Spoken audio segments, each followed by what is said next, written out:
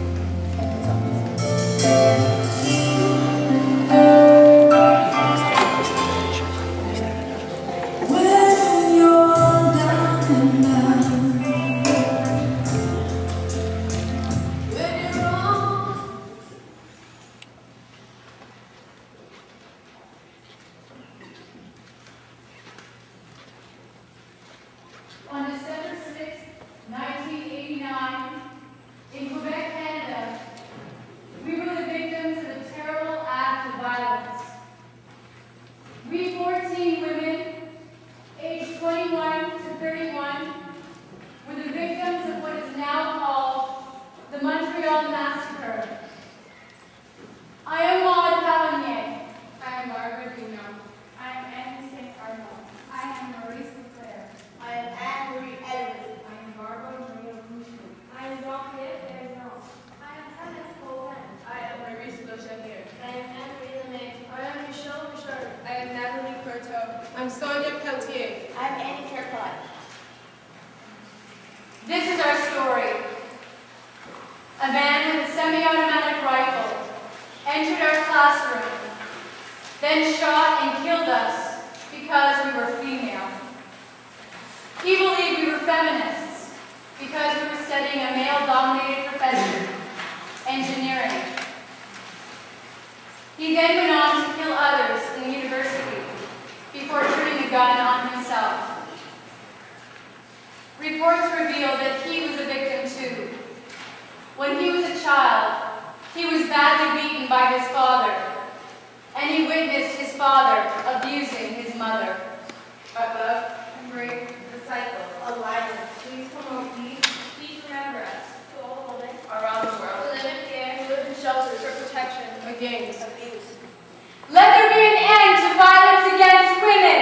Let there be an end to violence against women. Let there be peace Let there be peace, and tolerance.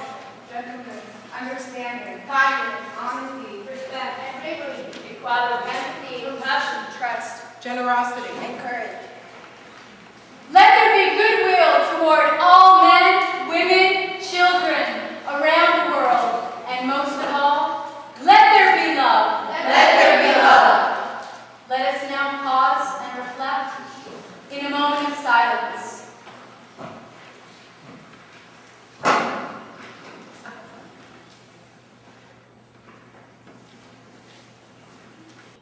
that speaking out on the issue of violence against women is important because if history has taught us anything, when things are not spoken with or dealt with, nothing changes.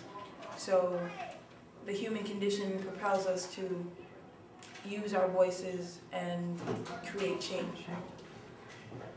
6,293,600 minutes. How many moments do you have to live in?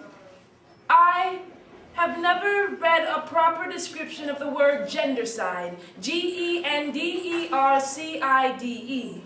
But if its cousin genocide is defined as the mass extermination of human beings from a particular ethnic group or nation by a particular ethnic group or nation, then gendercide defines what happened on the 6th of December 1989. 15,242,400 minutes. Imagine the sound, the click, the blast of Mark Lepine's semi-automatic rifle. Imagine the gas, the screams and splash of blood from his proposed feminist rivals. Now imagine the daunting nightmares of all the survivors, the helpless criers. 14,716,800 minutes. I must have been just over 4 at the time.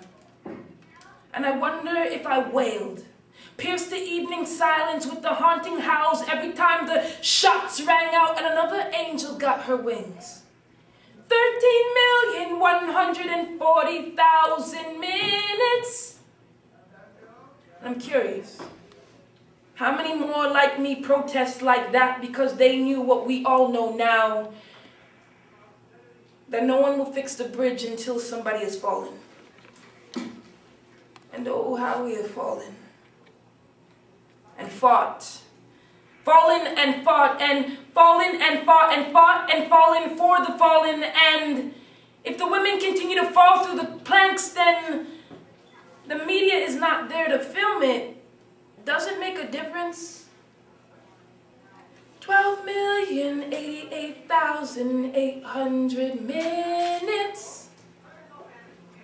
Yes. I want to believe that even at the age of 4, injustice struck a chord in my soul and cried out until my pen dried out in between the spaces, between the headlines where they lay. Rest in peace. Even if it is only after 11,563,200 million. So speak up and protest to stop the violence. It's not something we can do alone.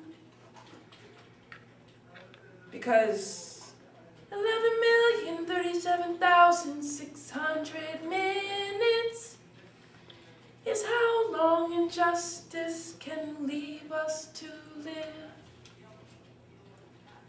I want all elementary, middle school, all students to realize that if you see violence against a woman, violence period, it's your turn to speak out.